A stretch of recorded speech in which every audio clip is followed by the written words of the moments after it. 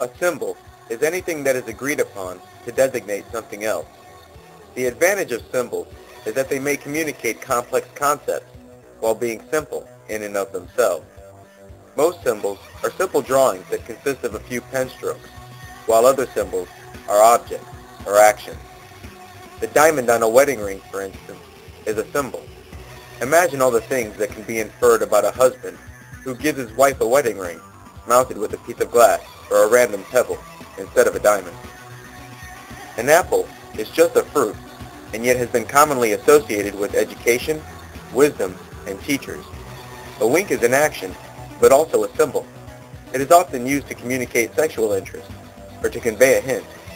The symbol, whether it's a drawing, action, or object, often conveys a message far more complex than the symbol itself. The foundation of all symbols is agreement. When a symbol is repeatedly used in the same context, agreement regarding that symbol's meaning is formed.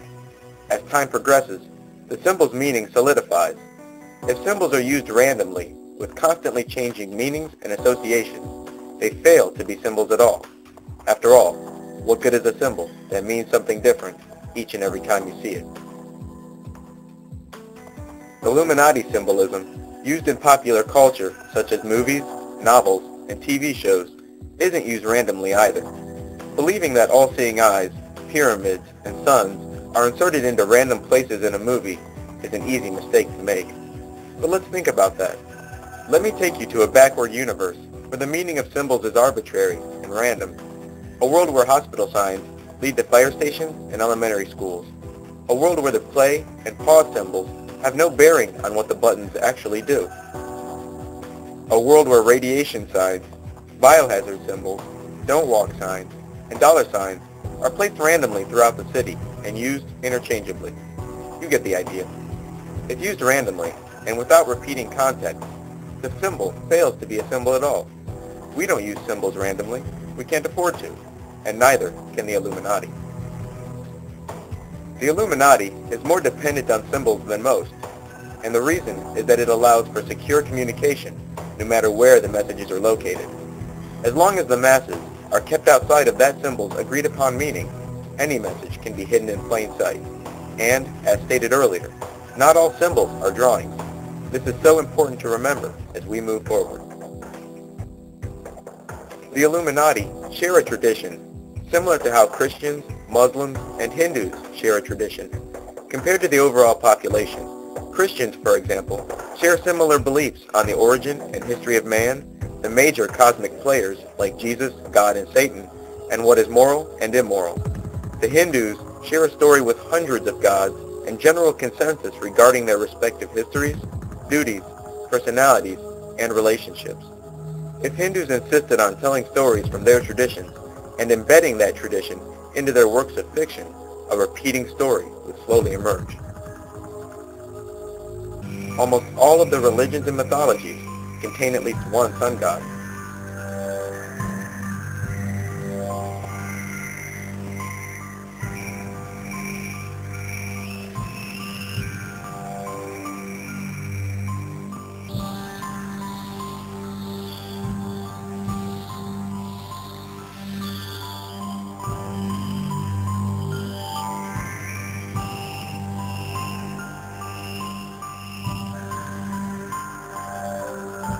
The Illuminati only retell one kind of story, the story of the quote-unquote gods. Angels and demons to some, aliens to others, and the gods to the rest. Because of this, the ones writing these stories in modern times are in some ways limited. Because their story is actually based on another story, the gods, they can only add in so much variation. If the retelling adds in too much variation, it will no longer resemble the original story. So how do they manage thousands of accurate and semi-accurate retellings, all while you're unaware? Symbols. Symbols are the key. And this is exactly why they, like us, can't afford to abuse them. Without their extensive collection of symbols, they would be unable to retell the same story in novels, movies, TV shows, and even music, and conceal this fact for centuries. The Illuminati are often accused of sun worship, but this is absurd. They have no interest in the ball of fire that traverses our sky. Their only interest is in the God or character that the sun symbol represents. So if you think that this eye or that pyramid is in a random place, think again. Never forget, it's only a symbol, and they can't afford to abuse it. What's the bottom line?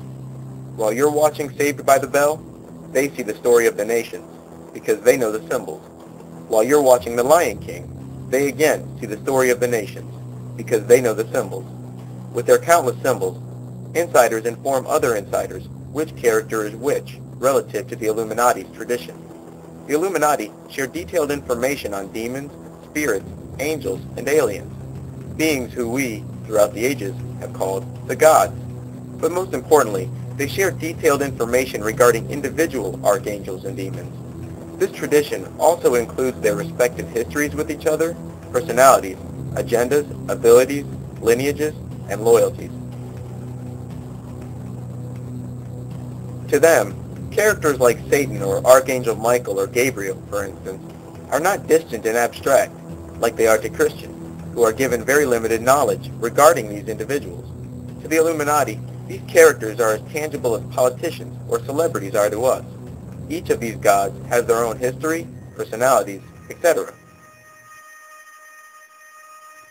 But by lining up multiple retellings of these very same characters, and discovering the parts where they all agree, outsiders like us are capable of reconstructing bits and pieces of the Illuminati's inner teachings. And since the beginning of this documentary series, that's exactly what I've attempted to do. This documentary is, for all intents and purposes, the sequel to Hollywood Insider's Full Disclosure, and could have easily been called Full Disclosure 2. Of course, only quote-unquote Hollywood insiders, forgive the expression, are writing these kinds of retellings. So naturally, you'll find repeating themes in stories written by a particular insider, but also a repeating theme occurring in the stories of several writers. Each writer, being bound to a single root story, the gods, can only change the point of view, context, and timeline. Further, it's okay if a different author writes a script for a sequel of a movie. Using the context and characters the first writer decided on, the new writer is likely to write the sequel similar to how the first writer would have. The sequel will be nothing more than the next segment in the timeline, using the same characters, context, and settings the first movie used.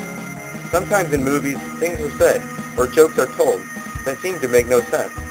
It may have been a scene or joke intended to be understood only by the illuminated. Some jokes just aren't funny, and some scenes just don't make sense unless you're familiar with the symbols and the root story. If a certain writer in Hollywood writes an insider's retelling, it's altogether likely that much, if not all, of their other stories are retellings too. In this documentary, I'll be reviewing many of the movies that were discussed in Full Disclosure, but instead following the career of those Hollywood storytellers. Once again, it all starts with this movie, The Man Who Would Be King. The Man Who Would Be King was released in 1975 and stars Sean Connery and Michael Caine. It's a film about two Englishmen who hatch a plan to travel to a primitive nation and steal its wealth by claiming to be divine beings. They arrive and are initially met with hostility, but are mistaken for gods by the particular natives they encountered first. They become the immediate leaders of this tribe, and would lead the tribe to victory after victory as Danny sets out to conquer all the surrounding tribes. But before his military victories are complete, Danny, played by Sean Connery, is discovered wearing a charm adorned with the Masonic compass and all-seeing eye, and the remaining people, still unconvinced of his divinity, become believers. Apparently, there was a prophecy among the natives regarding the arrival of a man with such a mark. All the nations unite under his leadership, and he comes to rule the entire land for a brief time. Slowly, Danny starts to forget about his original intentions to get the golden run, and decides to stay and take a wife, and remain as leader, while Peachy, played by Michael Caine, decides to take his half of the gold, and some soldiers, and go home. But before Peachy can leave, Danny is bitten at his wedding, and revealed to be only human after he's seen bleeding. During their escape, their gold is wasted, and after a small fight, they are captured and punished. The short story that the movie is based on was written by a member of the Illuminati named Rudyard Kipling more than a century ago. And since the movie's release in 1975, this movie's storyline and concepts have been reused by other Illuminati insiders in Hollywood. A detailed comparison of The Man Who Would Be King and these other movies can be found in Hollywood Insider's Full Disclosure. In this film, I'll simply summarize those comparisons.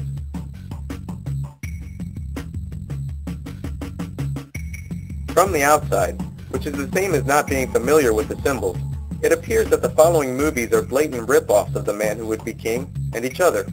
But maybe that's not what's happening. Maybe what's happening is that The Man Who Would Be King, many of the following movies, and countless others, are all based on the same root story, and because of it, simply appear to rip off of each other.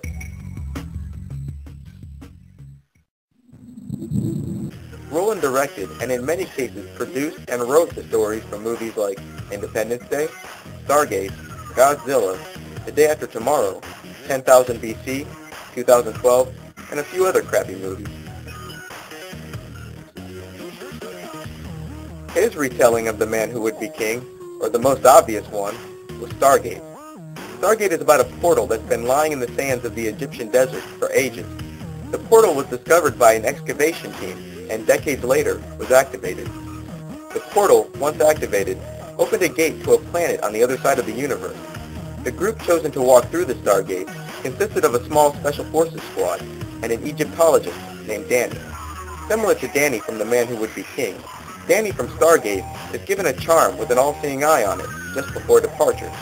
After walking through the Stargate, they arrive to a primitive land, whose locals take notice of Danny's amulet and mistake him for a divine being.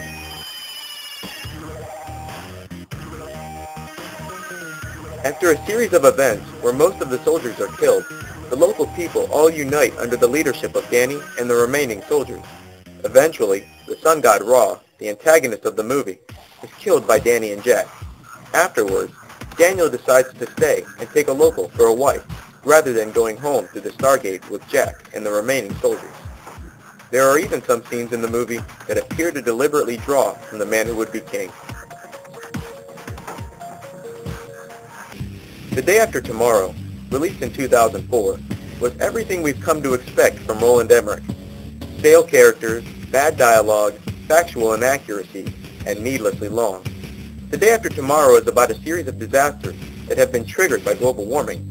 The first indication that this was a bad movie, aside from Dennis Quaid, is NASA's answer to Roland Emmerich's request that they do scientific consultation for his new film.